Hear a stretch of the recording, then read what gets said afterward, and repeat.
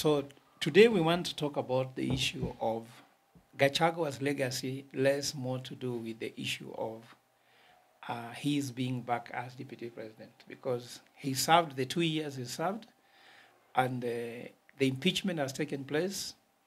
The impeachment took place by Parliament, and then the removal from office took place by the Senate. So the court can only evaluate the process. That's why Gachagua went to court severally. And the court continuously told him they cannot interfere with the process which has begun.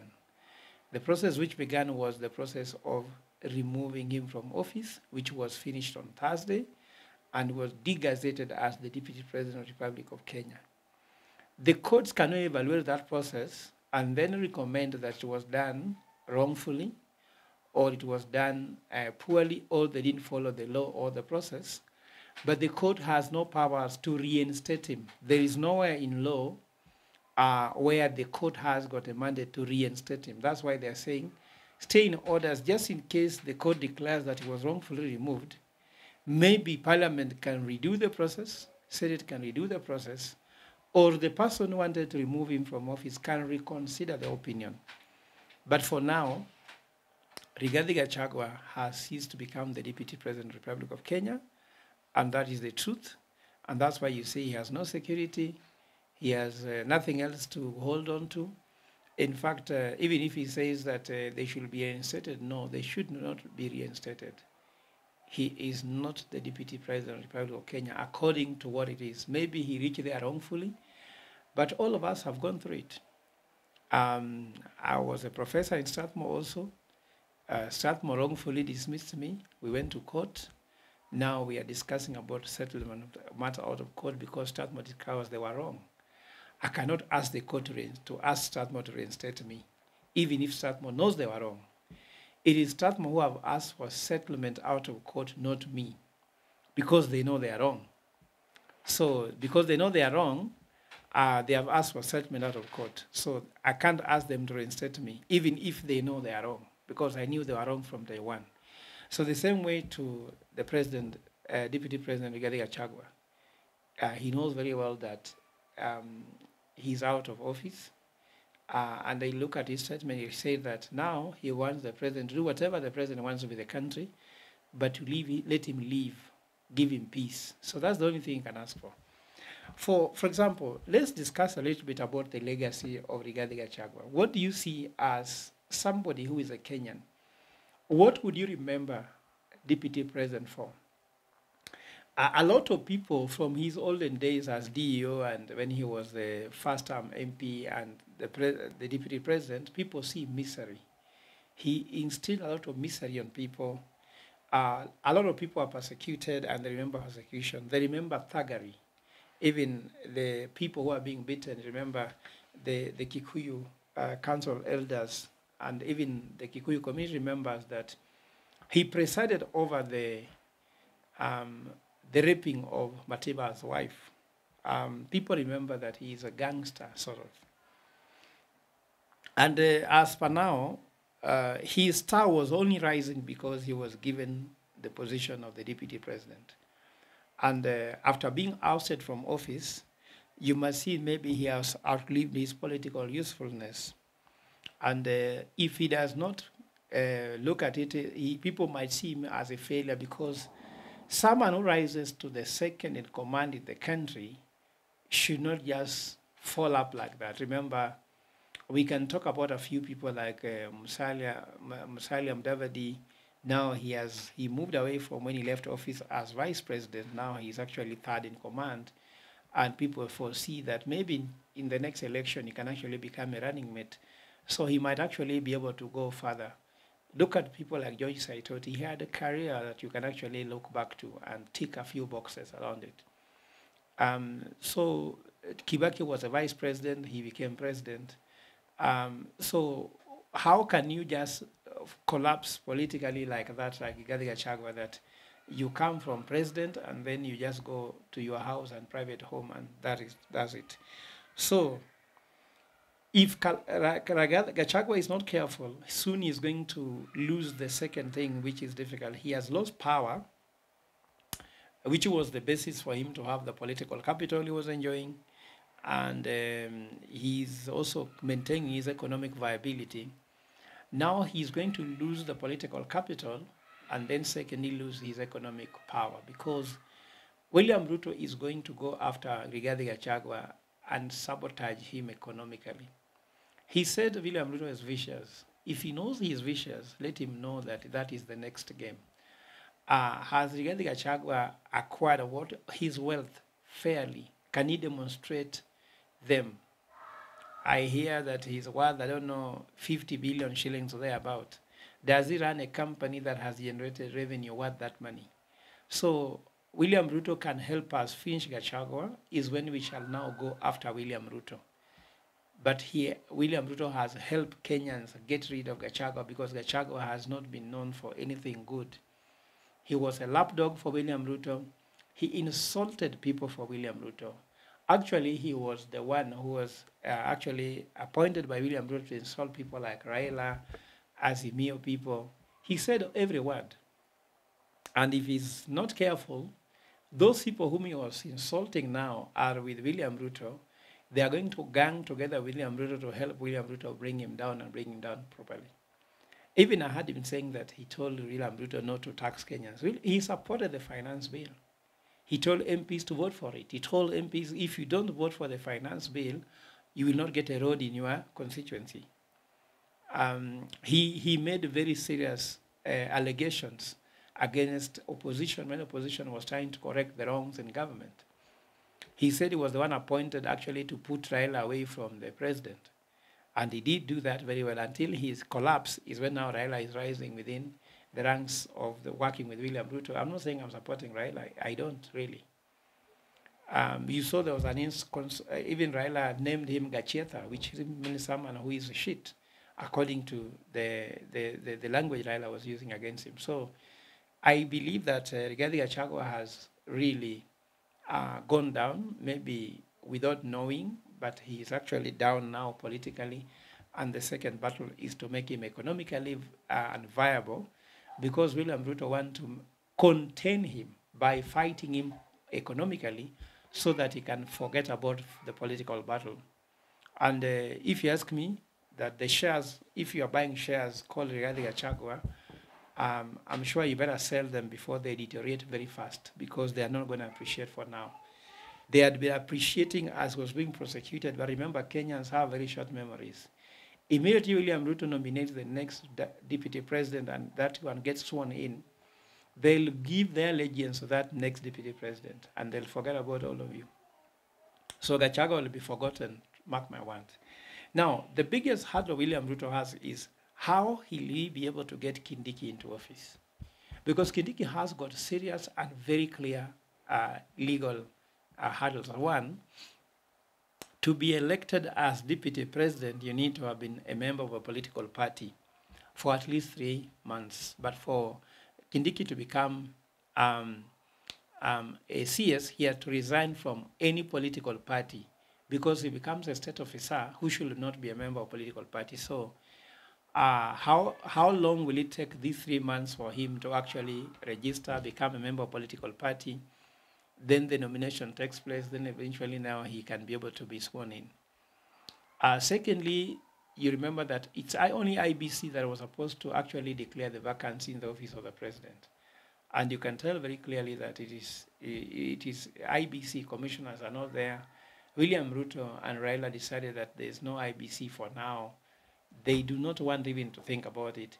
So they have to give us an IBC to be able to declare that office vacant. Therefore, the speaker can give writs, and therefore we can be able to nominate him. But of course, there'll be a lot of challenges. But the beauty of thing that Gachagua brings to us is that if we are able to prove that Rigathi Gachagua was removed from office illegally or wrongfully or not in concurrence with the Constitution, it gives her more reason to believe that William Ruto needs to go, the way we had said in the beginning, that Ruto must go. The second thing, it tells us that we do not have any elected representative like parliament and senators. They cannot be able to know the illegalities and the irregularities in the nomination of Gitiki. They cannot see it also in the impeachment of Gachagua. and therefore they cannot be the custodian of people's interests. They are not representing people. They are not doing oversight, and actually they are not be able to make laws which are right. Because if you can make impeachment laws which don't work, you make appointments to office laws which don't work, then why should the members of parliament be called lawmakers and the Senate be called lawmakers when they are actually lawbreakers? So for me, it actually dents the legitimacy of the National Assembly and the Senate and the office of the President and the Attorney General, because the Attorney General is the legal advisor to the President who made these nominations. So for me, this is a very serious condition to put across. If I would be able to give Rigathi Gachagua advice, my advice will be to him, it is now time to think about your family. If there is any wealth you got wrongfully, separate those wealth, return them back to Kenya, ask for amnesty, give back the wealth you took. Once you give amnesty, go back and live your normal life. Some of us are living on a very little money, and we don't have to live in billions. Cut up, downgrade completely, and realize that it is the end of it, and just live a normal life like we live this normal life. And forget about all your ambitions of trying to say you want to be the kingpin of Mount Kenya. Mount Kenya, if I can tell you guys, Mount Kenya treats Rigathi Gachagua with sympathy and empathy as one of their sons who's being mistreated. Kenya does not see the leadership in Rigathi Gachagua, because Rigathi Gachagua has violated anything that could make him become the leader of Mount Kenya. He has disobeyed all the leaders who are there. If you call his elders, Uhuru Kenyatta is one of them, whom he treated so badly. He has insulted very many people that work with Uhuru Kenyatta and disobeyed them. How comes Mount Kenya, after Rigathi Gachagua became deputy president, second in command, never called on him and anointed him as one of the leaders, or if you like, the spokesperson, or the leader of the Mount Kenya community? It simply means that they haven't seen the leadership thing in him. So they love him as their son. Even me, I would love him as my own son, but they cannot crown him, because Rigathi Gachagua has not made the sacrifices needed to be crowned king. Because you cannot be able to rush for the crown if you cannot be able to suffer for the crown. You have to sacrifice for the crown. And he has not sacrificed for Mount Kenya enough to be anointed as the leader of Mount Kenya community. Mount Kenya has got very gifted, very intelligent, very hardworking, very industrious people that can lead them, and Rigathi Gachagua is not one of them. Mount Kenya has not known as thugs. They have not been known as people who can bring misery, persecution, people who are having a lot of ill-gotten wealth. Mount Kenya has been known as people who work hard and get what they want. Therefore, Rigathi Gachagua does not represent them. And Rigathi Gachagua has just been used to bring down William Ruto. And let me tell you why I read the statement of Rigathi Gachagua yesterday, and there's something really wanting. Rigathi Gachagua thinks that the difference between him and William Ruto is because he was defending the people of Kenya. That's not the truth. Rigathi Gachagua was with William Ruto defending everything William Ruto said. And he was with him in the same page. The reason why William Ruto has fallen out with Rigathi Gachagua is not even personal the way people think. The main reason is that William Ruto never liked Rigathi Gachagua, even in the beginning. He never liked him. And what he wanted was Mount Kenya votes. He wanted Mount Kenya support base. And he didn't want Rigathi Gachagua. And he knew by putting Rigathi Gachagua as a poster boy to represent Mount Kenya, he would do everything he wanted in Mount Kenya. And he got it. But now he has discovered the mountain has shifted and no longer likes him. Whether he is with Rigathi Gachagua or not, he will never see Mount Kenya. And now he wants to use this thing of isolating Mount Kenya against the rest of Kenyans and shift allegiance, if you like, to Western Kenya, where he will get the Luhya support. Hopefully, he's thinking I can get the Luo support, get his support from Coast, get his support already. He has gotten from the northeastern through his representatives like the Duales and the rest. Get some support from, if you like, the Tana River people, isn't it? And then see how he can win the presidency by creating a narrative that is going to be Kikuyus versus the rest of Kenyans. So this Kikuyu versus the rest of Kenyans is Ruto's narrative. So it's not about Gachagua, it's about Ruto's presidency 2027. Gachagua needs to know why he's leaving office. If he consumes intelligence, then he should know that he has not been kicked out of office because they hate him, they don't like him. Let him know he has been kicked out because that his community that he represents, the Murima, is no longer viable for William Ruto. And therefore, anybody who represents that so-called community does not. Remember when he began the 1 shilling, 1 vote, 1 shilling, 1 vote, one person narrative, William Ruto opposed it. And now even the Murima thing was opposed. It was one of the reasons why he was impeached. So he should know that it's not about him. It's about the community that has been hated by William Ruto. And William Ruto has always hated the community that is called Mount Kenya. If you want to know that, it shows one, he killed them in Kiambaa Church in Naivasha. Another reason why you can say he hated them, when he was in Pentagon, he created the narrative that it is Kenya versus the rest of Kikuyus. The one who created that narrative within Azimio to support Raila Odinga, but it was self-interest. He also talked about the issue of Madawadawa. He called the Kikuyus who live in the Rift Valley region Madawadawa. So how can this Madawadawa all of a sudden be good? He hates them. Thirdly, when he was given a chance to appoint his cabinet, he gave 13 CSS to Mount Kenya. But he didn't pick the best and brightest. Name them. Deputy President Deputy Gachagua is not the best and brightest of Mount Kenya. He gave majority leader to Ichung'wa, who is not the best and brightest of Mount Kenya. He gave positions to people like Moses Kuria. He gave positions like people like Linturi. Those are not the best and brightest of Mount Kenya. And therefore, it's obvious that he needs the Mount Kenya people to shine. He hates them. Fourthly, he has divided Mount Kenya now. And he has even divided them much further in tribal lines, because William Ruto plays a lot of tribal cards. So by dividing the mountain on tribal lines, now we have Mount Kenya West, we have Mount Kenya East. Now I'm hearing that Meru is also being divided between the Meru, the Embu, and the Tharaka. Like now they have denied that Kithure Kindiki is not a Meru. Kithure Kindiki is from Tharaka. And Tharakas are never Merus. You see all those tribal division of dividing Kenyans into tribal cocoons, which is what we hate as Gen Zs, because we say we are tribalists. So all those things Ruto is doing is all about hating of Mount Kenya by dividing them. While he wants to unite the Luhya people, he wants to unite the Luo people, he wants to unite the Kales, he wants to unite the coastal people. Why is Ruto dividing Mount Kenya while uniting other parts of the country? When he talks about his Madaraka speech that we need to be treated equally, we need to become like one family, and he's dividing Mount Kenya, those are lies that we know him of. So this is the main thing, and I want to tell Mount Kenya people, the best thing you can do is to rise up, unite yourself, don't wait for you to divide, unite yourselves. Unite yourself, and then unite with the whole Kenyans.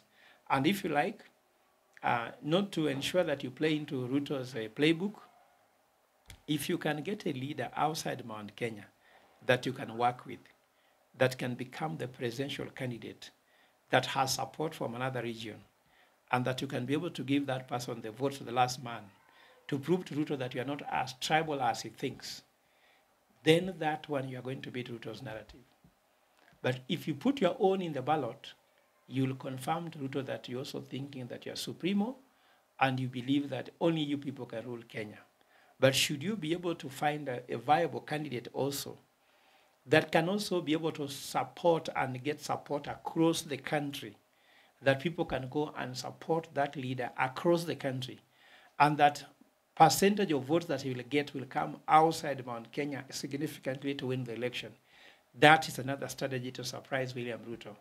Whether this is possible or not, we can only wait and see as time goes by. Thank you.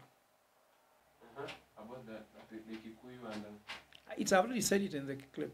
Oh, oh, I'm saying that Rigathi Gachagua needs to understand clearly the script is not that that Ruto hates him personally. Because what are they fighting over? A man and a woman fights over anything personally. Either you fight over a woman, or you fight over money, or you fight over power. There is no woman they're fighting between him and Gachagua. The money, William Ruto has successfully stopped him from making money the way he could have made money in this Kenya Kwanza administration. And power, it is the reason why he was a deputy president who has no political party of his own, who has no MPs that he can call a parliamentary group meeting for, and William Ruto already outmaneuvered him on that. So the main fight now is Mount Kenya should be excluded from Ruto's conversation. Even if there are so many Mount Kenya people in Ruto's government, they are just there as poster boys, but they are not there as the real players. So because William Ruto has used Mount Kenya to be where he is, he knows that in 2027 or in the next election, he doesn't need Mount Kenya to go where he wants.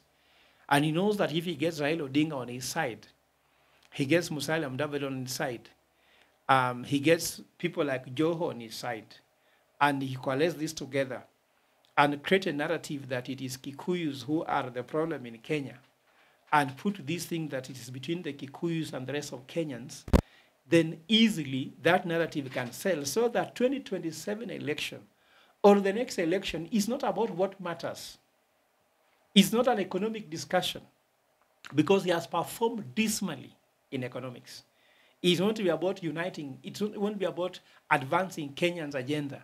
It will be about tribal, because if the tribal card is the discussion in the run-up to 2027, Ruto wins. But if you bring economics, Ruto goes down. I said it earlier. The only missile that can succeed against William Ruto is economic missile. If we come up with an economic compelling agenda that can prove to William Ruto that we have a better economic solution than the tribal arithmetic is doing, we'll be doomed. And that's why I'm warning Kenyans, don't buy the tribal card. We are not 42 tribes the way they say. Neither are we 2 tribes, rich and poor. The tribes we have in Kenya ni wenye wanatuibia na wenye wanaibiwa. And I'm saying wenye wanaibiwa wakuje pamoja, waweke hao wote, Rigathi Gachagua, Ruto, Raila, all those people wanatuibia, all those politicians, put them together. Waweke kwa farasi moja. Na hiyo farasi iwe ya wezi wenye wanatuibia waende nyumbani. Alafu sisi tuende ile farasi ingine ya pili, wenye ambao wamechoka kuibiwa. Na hiyo wenye wamechoka kuibiwa waunde serikali ambayo ni lean and clean, not broad-based government, not fraud-based government, not bread-based government. Wale ambao ni lean and clean government, kwa sababu tumechoka kuibiwa. Then we create the narrative, the way I was trying to say, it's between us and them. Them, wenye wametuibia, wenye wametuua, wenye watushika ovyo ovyo, wenye wametusuppress, wenye wametudanganya, wameiba Adania, wameiba airport, wameiba Safaricom, wamemaliza, wasai wanaangusha KCB. They want to steal all Kenyan assets. Wenye wanatuibia waende kwa farasi moja na hiyo farasi iende nyumbani. Na wenye wanaibiwa waunde serikali ambayo itakuwa lean and clean. When the government system is clean, services to citizens inapatikana. Elimu itakuwa bure. Afya itakuwa bure. Na umaskini itaisha. Na sisi tutakuwa tajiri sote. Na tutoka kwa hii mambo ya maskini, wanapiga magoti chini, wakiomba tajiri ambaye amewaibia ati unisaidie. Wanakuja kwa kanisa, wakishaiba, unapiga magoti unaomba mnisaidie. Kwa Rambe wanafanya hivyo hivyo. Mtu akikufa, kwa mbona mtu asiwe na uwezo ya kuzika mwenzake, mama yake, baba yake mwenyewe bila kuomba na kutengeneza WhatsApp group? Hii ni kwa sababu uwizi ni mingi na pesa uwizi ndio unaendeza serikali. Ndio maana mimi sitaki hiyo narrative ya kusikia TSG Murima nini sijui kabila hii kabila ile. Hiyo wanasiasa ndio wanaleta. Mimi nimefanya kazi kama Professor Strathmore. Wanafunzi wangu walikuwa kutoka kwa kabila zote na tulipendana kama mtoto na wanafunzi wake, mwalimu na wanafunzi wake. Tulipendana kama ndugu na dada. Ukabila hakuwa. Ukabila ni ya watu wa siasa na iende. Alafu nataka kuomba corporate world. Najua vile nilikuwa profesa, mulikuwa na mimi sana. Lakini sasa nikiongea mnaona kama mimi kichwa yangu imeruka. Kichwa hajaruka. I am still Professor Fred Ogola you knew. The only problem I have is that I'm seeing that our country is being ruined. Why don't you come and join me and support me in what I'm doing, in transforming this country?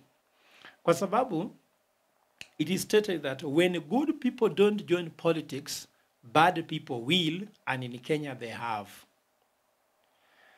And the fact that you are a politician, you are a corporate leader, you believe you are not interested in politics, politics will not fail to be interested in you. Politics actually is interested in you.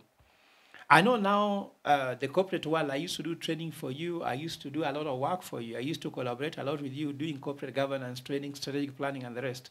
Now people see me as a politician who cannot do those work. Those work I still do. That's how I earn my money. And I'm not asking you to donate money to me. I'm just asking you, I could still continue giving you value in those areas as I still continue telling the government on areas which they are wrong. And there will be separation.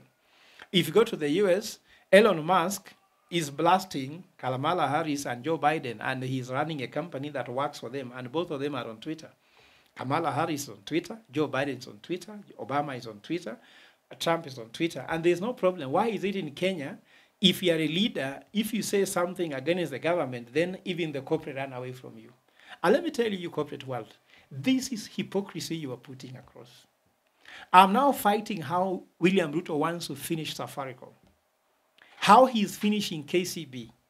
Where will your children and children's children work if Safaricom goes down? Where will your children and children's children work if KCB goes down? Where will your children and children's children work when National Bank goes down? And they're using all these banks and telcos as conduit to do the business they're doing with Adani. An example being Chief, Safaricom is putting up a consortium, taking shareholders' money, 104 billion shillings to run the Chief.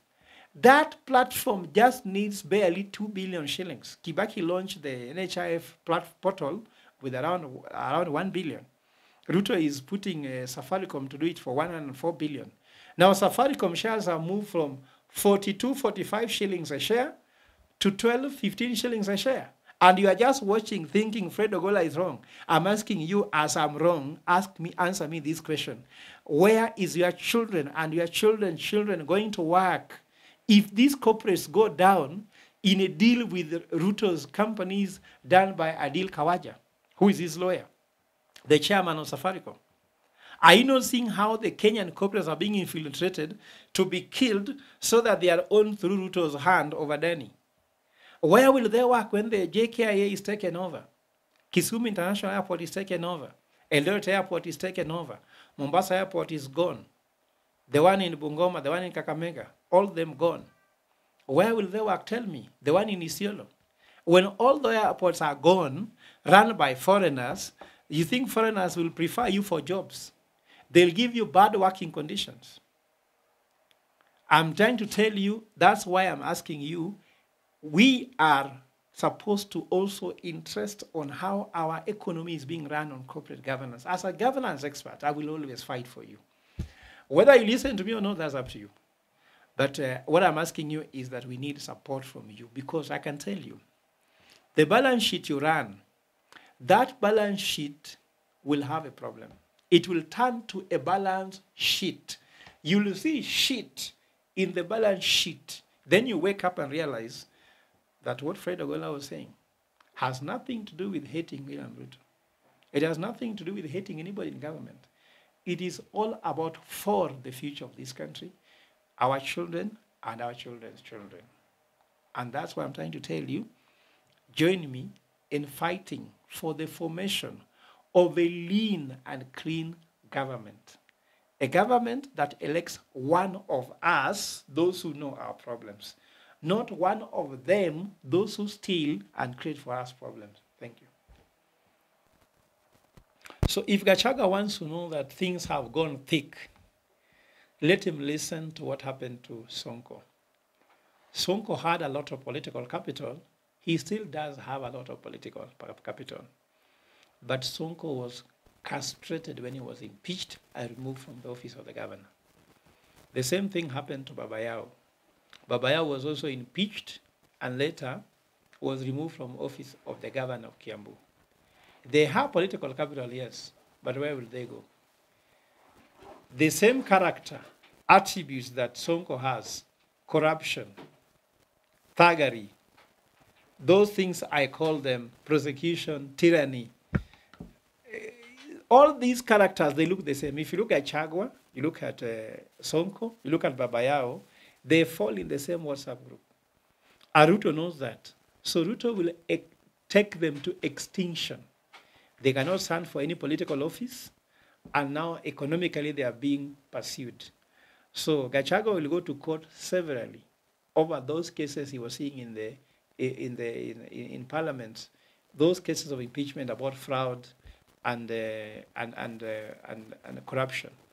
So if he's not careful, it will work very hard. So let him just calm down, accept his status, ensure that he just takes away all the money. If I'm him, I'll ask his lawyers to apply for amnesty so that he can be cleared, at least live a normal life. Thank you.